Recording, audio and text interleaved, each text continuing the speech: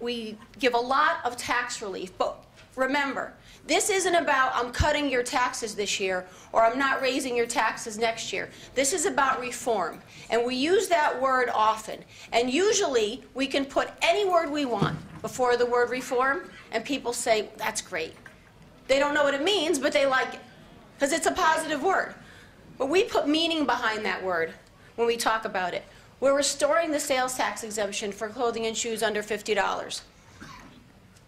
We are eliminating the caps on business tax credits, so businesses can continue to invest in this state.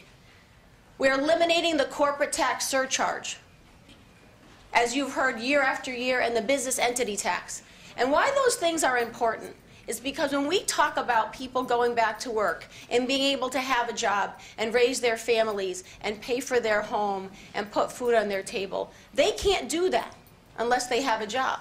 And they can't have a job unless businesses can thrive in this state. We are making sure that loss carry forwards can continue, and those are things that the governor has taken out. And importantly, in my mind, are phasing out income tax pension. We've talked for many years about pensions being taxed and how that's not fair. People work for years and years, and they sit there, and then they are supposed to enjoy their golden years, and what happens? They're now being taxed on that pension that they worked for. Well, in our budget, we are allowing that to be phased out because we think it's important for you, when you put all that hard work and you put all that time and effort into raising your family and working hard, that you be able to enjoy the fruits of that.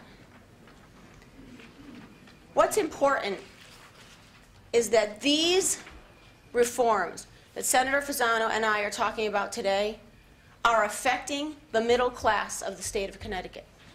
The people that get left out a lot of times.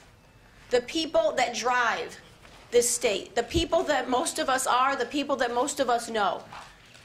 And those are people that need relief and will end up staying in this state.